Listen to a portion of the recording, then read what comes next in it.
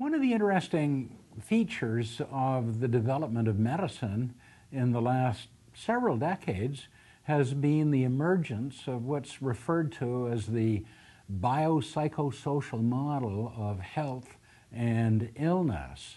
So it's increasingly widely accepted that one needs to understand not only the biological roots of disease, but also its psychological impact, how psychological factors indeed do contribute to disease and illness, as well as the social factors that relate to it. So there are myriad social factors associated with any illness, including prevention.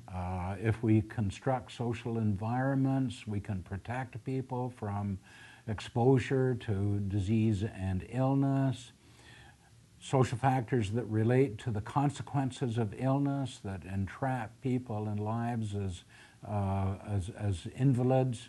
And social factors that relate to the delivery of health care, whether we're talking about governmental systems for the delivery of health care, institutional policies in hospitals and clinics that ensure people will have access to immediate care, or even the provision of healthcare professionals can help people out.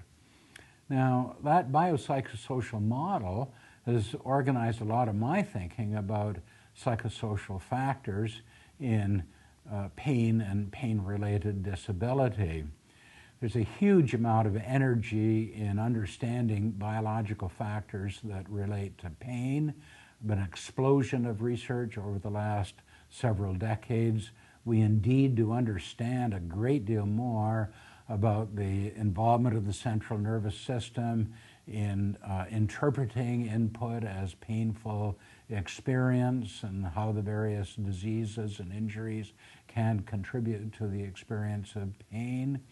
And there have been some interesting innovations in delivery of drugs that help us to control pain, although we continue to use the old standbys of drugs that are related to aspirin to knock down pain and drugs that are related to the opioids, morphine and the like. Those are very much the standbys in pharmaceutical control of pain. But psychological factors are also important determinants.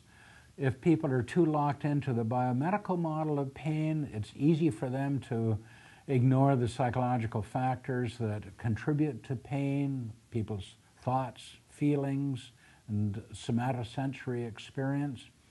And the social dimensions, well, they've in many ways been ignored. They're not recognized as important as they really are.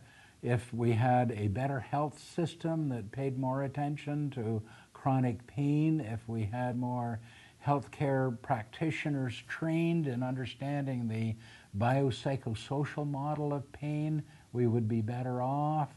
If we gave practitioners specific skills, mostly I think in terms of such psychological interventions as cognitive behavioral therapy and stress management techniques, if healthcare practitioners had skills in delivering these interventions to patients, patients would be far better off.